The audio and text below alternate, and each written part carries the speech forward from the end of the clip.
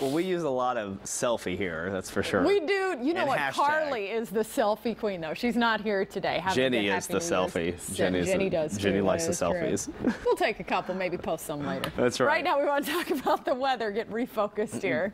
You know, looking outside, it's not too bad. We do have some showers in the area this morning, so we're going to end 2013 on a wet note, at least this morning into the afternoon hours. And we do have a little bit of fog out there, but not a bad view of the city right now. In fact, it's very gorgeous. I love the lights. 39 degrees. We've been holding at 39 for the last couple of hours right now, and the winds have generally been light from the east-northeast at about 3 miles per hour. Looking out towards Beaverton right now, you can see the roadways a little wet there with some of the light showers pushing through. 38 degrees right now, and the winds are calm out towards Beaverton. So what we're looking at right here are the light showers. This is a weak frontal boundary that's pushing in. Not a lot of strength with it, so these showers are going to be light, and they are going to be pushing towards the east, south, and east through the morning hours. Another batch, though, up towards the north that's going to be pushing towards the south and east. So it looks like Portland, this band is going to go through within the morning. Then we're going to get a little bit of a break, and then the late morning, this band is going to come through, and those showers will be light as well. Now, out towards the east, a little bit of rain and snow mix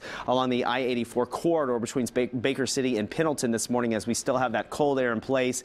Temperatures will go up, though, this afternoon, and we'll see all that change over to more of shower mode, but we are still looking at some dense fog around the Pendleton area this morning, so just be aware of that. Temperature-wise, we're starting in the upper 30s for most of us right now, 1 degree shy of 40 in Vancouver and also in Gresham. Out towards the coast, lower 40s right now, Astoria and Newport, and Salem this morning starting at 38 degrees. The Dow, you're still holding at 31, so we could see some patchy freezing fog this morning, so be aware of that as you head out. 36 degrees in Bend. So here's the planner for today.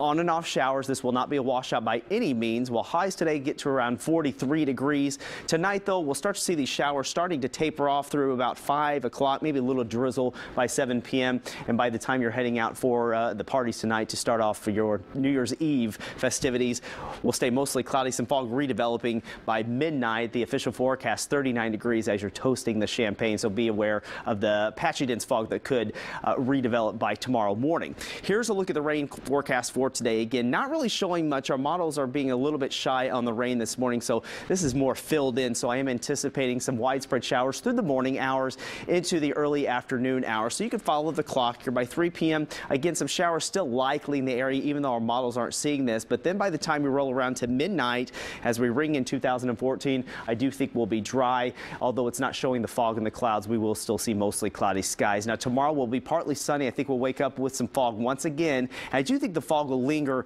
through a good part of the day. But as we get into Thursday, we have another cold front, a little bit stronger, that's going to start to pull through, and that is going to bring the rain with it. So you notice by 5 o'clock in the late afternoon, we start to see those showers moving in. So what to expect with this system? It's mainly going to be a Thursday evening to a Friday morning event. It is going to bring some colder air, so those snow levels will start near 6,500 feet, but they'll drop to about 3,600 feet by Friday morning. So we're looking at rain totals for the metro area and the coast range, maybe up to a quarter of an inch or so. Light accumulations in the mountains and the ski resorts, generally up to around 1 to 4 inches. So not a lot of snow, but still more than what we have been having for the last week or so. So as we detail, the next several days will be dry tomorrow, and then for Thursday, where that system comes in, that's going to bring us rain into Friday morning. Temperatures are generally going to stay between about 43 and 46 degrees.